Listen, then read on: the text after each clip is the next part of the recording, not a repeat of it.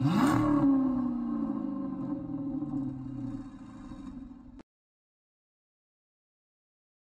guys, so today we have another unique type of video looking at the top 10 most expensive Mopars that have been sold through auctions last year.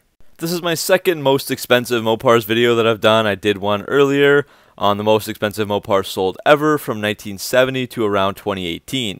As for this video, it will just be for the Mopars sold during 2020. I will be going from cheapest to most expensive, and there are a variety of different Mopars on the list, mostly vintage, ranging from 1969 to 2019. So it's a cool look in the past at some beautiful, beautiful cars. I've used data from the Mecum auctions. It's nearly impossible to track down every auction and every database in the whole country, so I've limited it to just that. So if I have missed something, make sure to let me know down in the comments below. Also, all the dollar values are in US dollars. So let's get started. We'll start off with the 1970 Plymouth Superbird, one of the winged warriors. This car also had a corporate cousin, the Dodge Daytona, which also makes several appearances on this list as well. The Superbird was a one-year-only model for 1970, and this one was built in 1969. It's basically like a Roadrunner on steroids.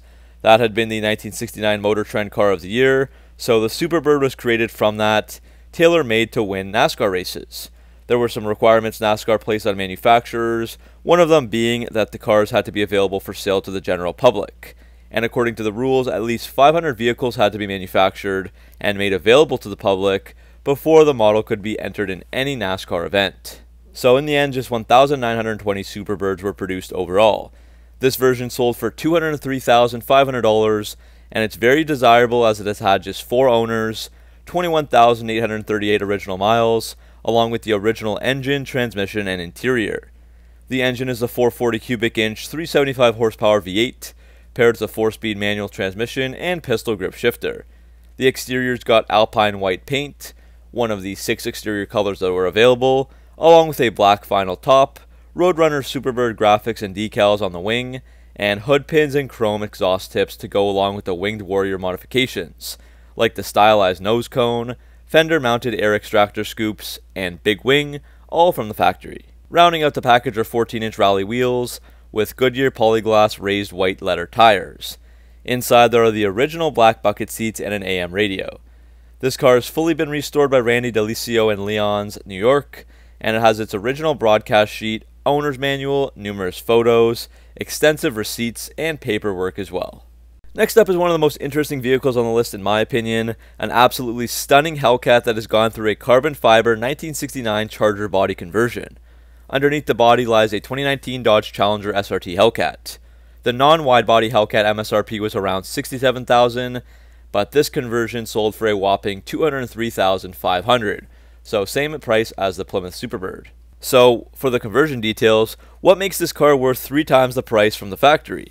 Well, a company by the name of 612 Auto Works out of Nanuet, New York, had the goal of building 10 of these conversion skins for the Challenger Hellcats, with full carbon fiber bodies inspired by the 1969 Dodge Charger.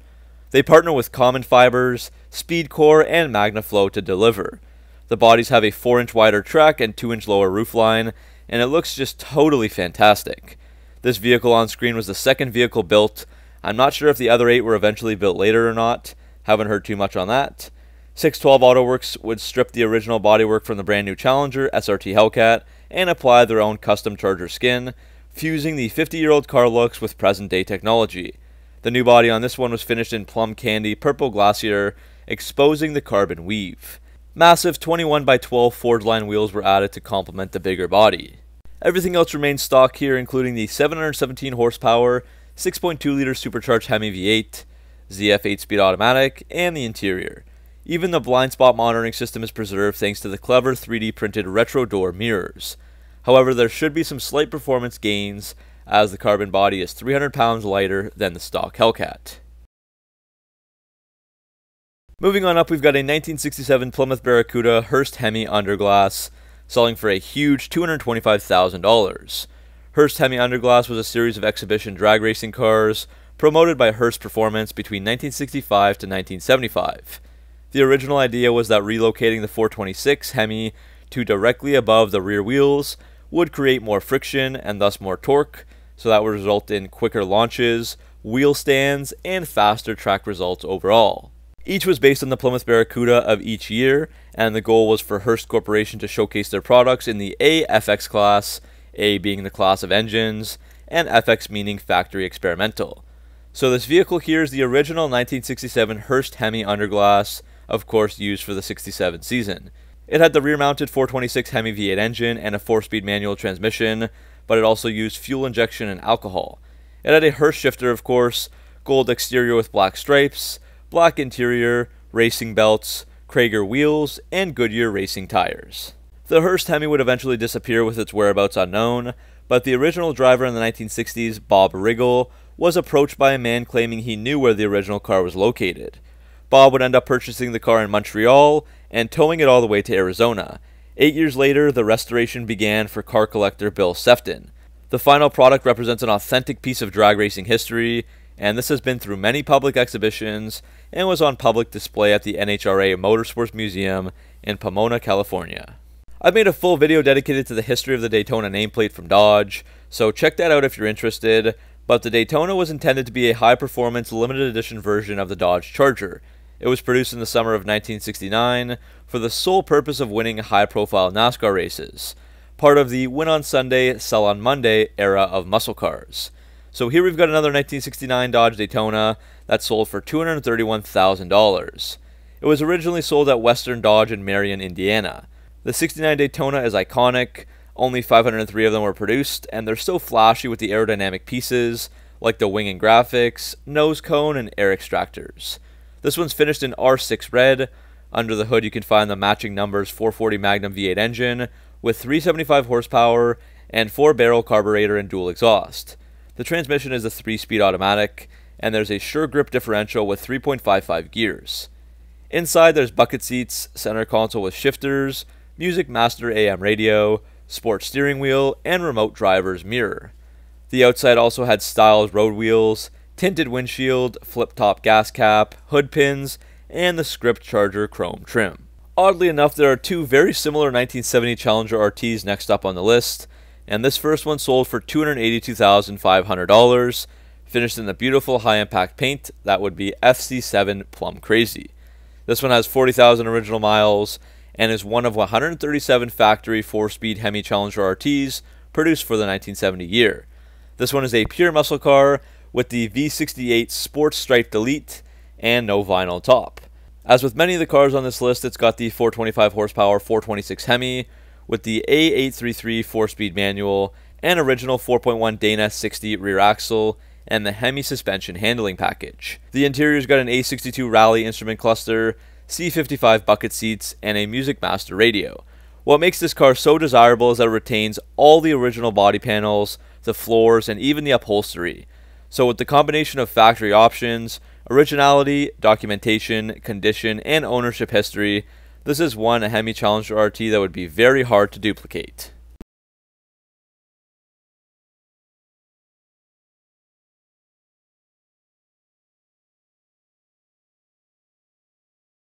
Next up is another 69 Dodge Daytona. This one sold for $280,500 as the price keeps climbing, and this one was number 207 out of 503 produced. It's had a professional rotisserie restoration done and comes out of Vancouver, British Columbia in Canada. It's got just 42,000 miles on it with a matching number 440 Magnum V8 engine and the A727 3-speed Torque Flight automatic transmission. The A36 Performance axle package added the 3.55 differential and power brakes with front discs and power steering. The outside is finished in the gorgeous R4 bright red with a black wing stripe and painted steel wheels. The interior's got the deluxe RT trim with bucket seats, wood grain accents, and an AM radio. This Daytona is meticulously documented with copies of the window sticker and broadcast sheet, the original VIN and fender tags still in place, and even the correct primary and secondary body ID stampings.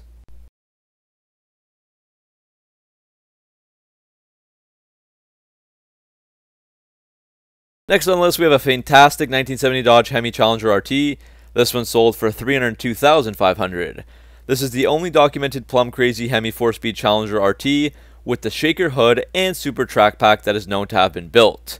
Everything is documented via the original broadcast sheet. The most catching part of the car has to be the high impact paint, again FC7 Plum Crazy, which was an extra option. It's also one of just 5 Hemi Challenger RTs with the 4-speed manual and the hardtop. The Argent Silver hood scoop looks stunning, and the wheels are the FC7 matching as well. Other sweet options include N45 hood pins, chrome exhaust tips, rear bumper guards, driver's side mirror, black vinyl top, and car-length black stripes. The interior's got black interior with wood grain trim and black bucket seats, 150 mph speedometer, tachometer and clock, and more. Of course, the main draw is the 426 Hemi engine, Hurst pistol grip shifter for the 4-speed, and a Dana 60 Super Track Pack rear axle with the 4.1 final gear ratio. The Hemi features dual 4-barrel carburetors, but also has 1970 changes like the hydraulic cam and electronic ignition. This beast was featured in several magazines, and it won the OE Bronze Certified Honors at Mopars at the Strip in Las Vegas in 2009.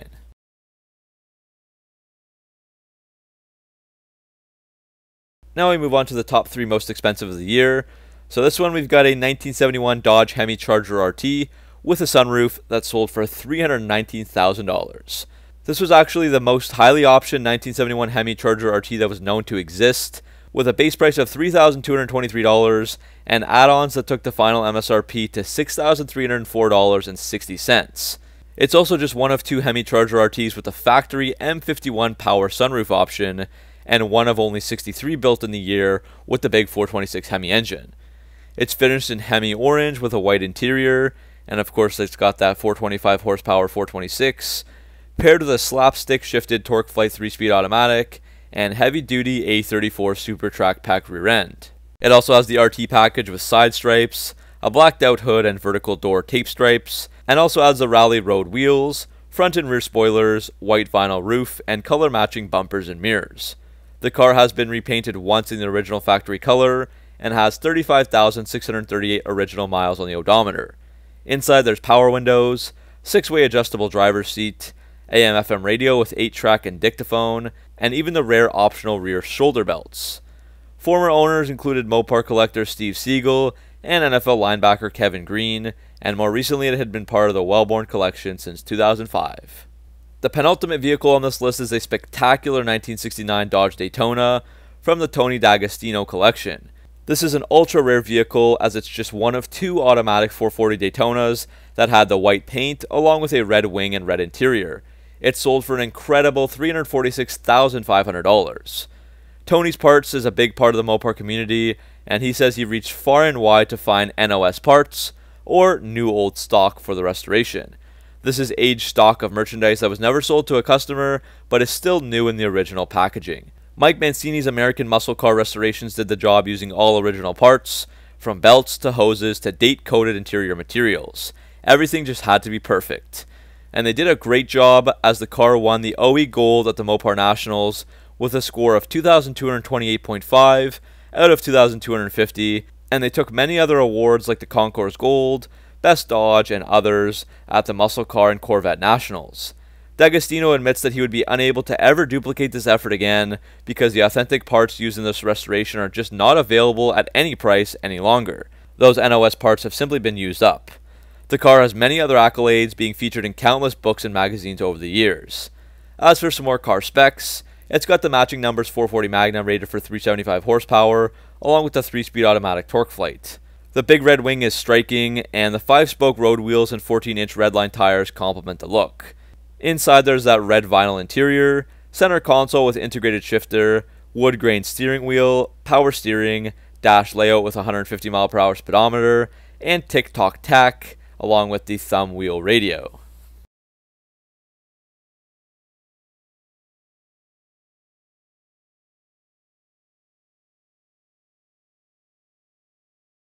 Finally, we're at the top of the list today, and it's a very special Mopar, an unrestored 1971 Plymouth Hemi GTX with a sunroof and 49,416 miles. The selling price was a stunning $374,000, and it looks beautiful with the original Bahama yellow paint job. This car does have quite a story behind it. It was the most expensive Hemi car ever produced when it came off the assembly line, and also the most highly optioned GTX ever produced as well. Crazy to think it was just $6,592.75 back in 1971, which is around $43,475 in 2021 US dollars. The GTX had a base price of $3,707, but when optioned out with a 426 Hemi, 4-speed transmission, Dana 4.1 Super Track Pack driveline, amazing power sunroof, AM/FM cassette player with a microphone, a houndstooth interior, and power windows, the price tag jumped up by an extra $2,885.75, almost doubling the cost of the car. So that's like walking into the dealership to buy a newer Scat Pack for $40K and adding options so it reaches $80K. The story behind this car is pretty cool. A highly decorated sergeant by the name of Larry Dixon had just returned from Vietnam after winning the Silver Star, Purple Heart, and other military honors. He had his local dealership search for an unsold Hemi vehicle, and 3,000 miles away in Bay Shore, Long Island, there was this Hemi GTX, unsold for over a year on the dealer lot due to the high price tag. Larry would add some modifications like a Mallory distributor with a rev limiter, Day 2 Krager wheels, and headers, and Larry would drive it until 1982, with the car disappearing until collector Scott Lindsay bought it from Larry's estate. The car was then passed on to Tim Welburn, becoming part of the Welburn Collection Museum in 2005. As for some other details, this GTX has the air grabber hood with tie-down pins, a dual exhaust with chrome tips, front and rear spoilers, sport mirrors, and power steering and brakes. Inside there was a rear window defogger, tinted glass, bucket seats with a console, heater, rim blow steering wheel, driver aid group with a seatbelt, low fuel light, a light package, an inside hood release, and that factory sunroof. Just one of 2 Hemi GTXs that were built like that. And overall there were less than 10 Hemi Mopars of all models that were built with a sunroof in 1971. So this is really a one-of-a-kind vehicle with the numbers matching 426 Hemi and the original dealer selling paperwork. So that's the end of this video, guys. Let me know what you guys think of all these really expensive, cool, vintage Mopars. Which one was your favorite? Let me know down in the comments section below. And if you want to see more expensive videos like this one, let me know as well, and give me some more ideas for those. So thanks for watching, guys. Make sure to like, subscribe for all your Mopar content, and I'll see you guys in the next video.